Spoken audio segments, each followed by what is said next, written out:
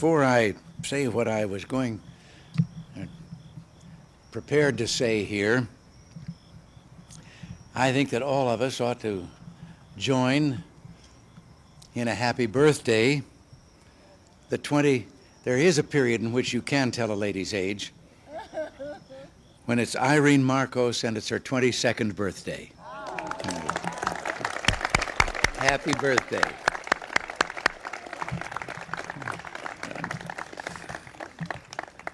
But tonight, we welcome old and good friends to the White House in a visit symbolic of the superb relationship between our two countries. It's a nostalgic occasion for us as well.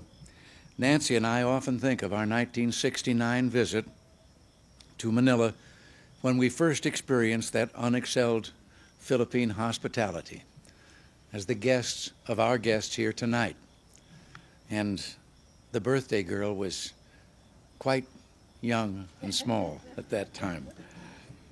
Many things have changed in both countries since that time, but one thing remains constant: the basic nature of the Filipino-United States friendship. It remains solid.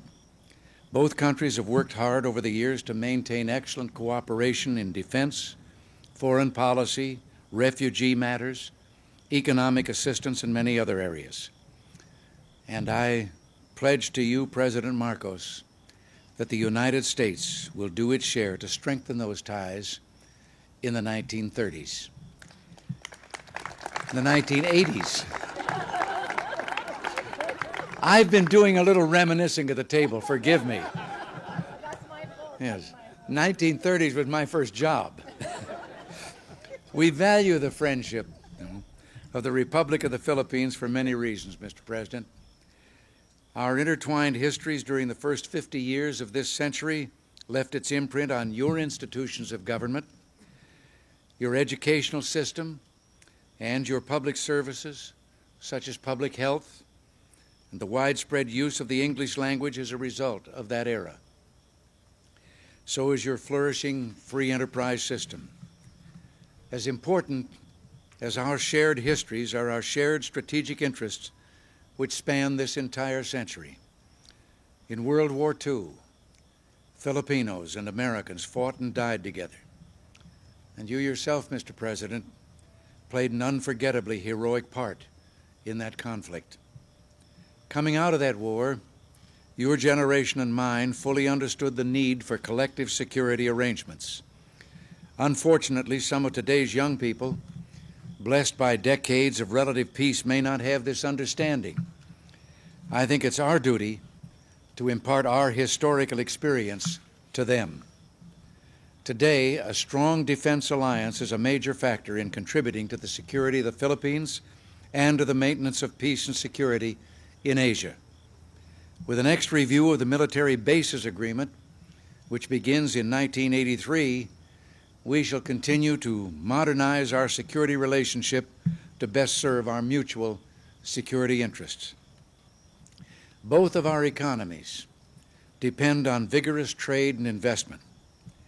These ties remain strong, and your presence in Washington, Mr. President, has enabled us to conclude several outstanding economic matters. President Marcos, we have accomplished a great deal together over the years. We will all do more in the years to come. Common determination to achieve a better life doesn't mean that we need to be alike. We need only to treat one another in a spirit of generosity and mutual respect. If we do that, our continuing commitment to one another, resting as it does on many years of close relations, will be solid now and for the future. Amen. So in that spirit, let me offer a toast to the President, Mrs. Marcos, and to the people of the Philippines, and to the mutual respect, the dedication to peace and security in the world, and the shared values which unite us.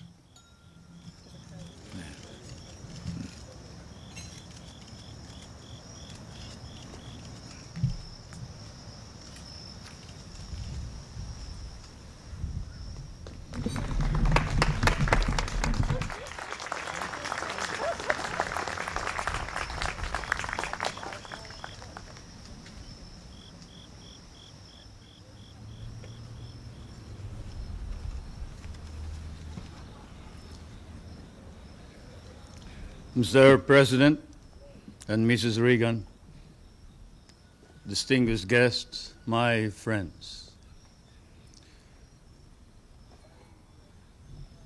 I feel I must pay tribute to this elegant and fairy-like party and dinner, which has reminded me too much not only of home, but of some dreamland at home.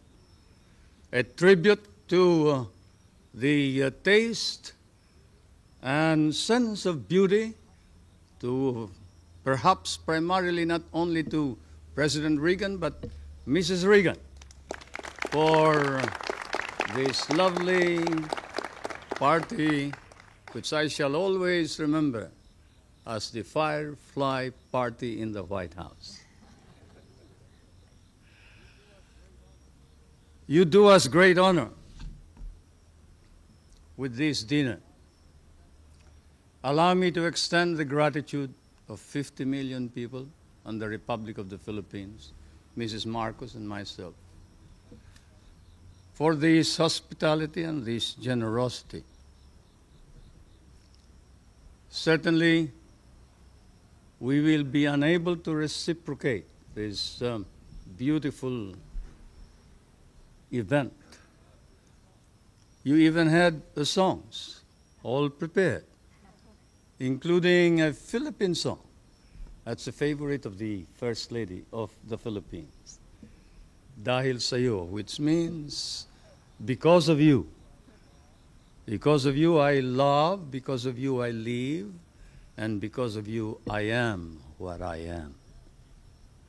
And then you had the other theme song, which was a favorite of both President Reagan and the other president. Understand? The theme song of Dr. Zhivago,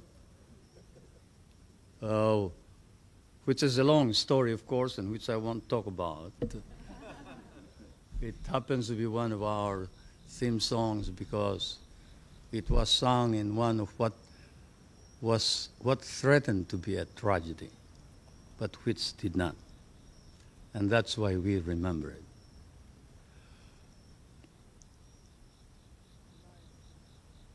Tonight,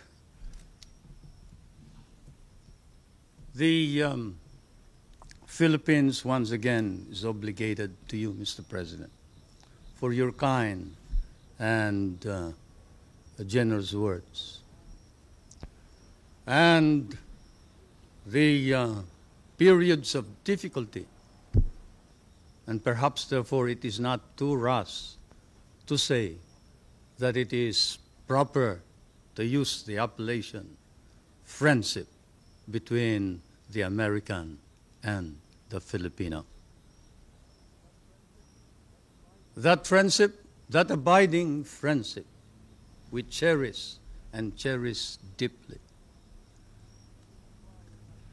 And this is why, as I come and stand once again on American soil, Mr. President, I cannot but be candid. I would not be candid if I did not speak too of those misunderstandings and the adversities which we have faced together. For the world faces challenge and change. We are in a period of ferment. As one of your great writers has said, you have passed through a period of torment, an ordeal, perhaps of tragedy, as you experienced the assassination of some of your American leaders, constitutional crisis in the presidency, the trauma of Vietnam, and occasionally doubts about your own capability. Certainly, as we look around in Asia, the countries of that part of the world are marked, and often there is fear that perhaps does not weary, that America is firm and resolute. Actions, but that it faces and confronts its problems squarely, fairly, justly. As I stand on American soil and I see the doubts rising in Asia, I see another phenomenon that clears my mind. It is the phenomenon of an American nation led by a new leadership, earnestly exerting heroic efforts in order to stop the slide and the loss of prestige of American leadership throughout the world. Yes, Mr. President, out of the dark, out of the shadows of the decline in even respect for America and decline for her leadership, there is a rising and emerging a new America, not only in Asia, but perhaps throughout the world.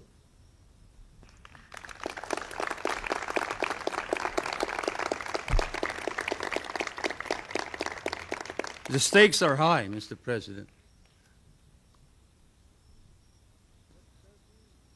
Let there be strength and greatness for the American nation, for only then can there be hope for us, the poorer nations, and let America reclaim her role, her historic place, and her historic relationship with the poorer nations of the world, the members of the third world, my world, for that is your rightful place, Mr. President. America,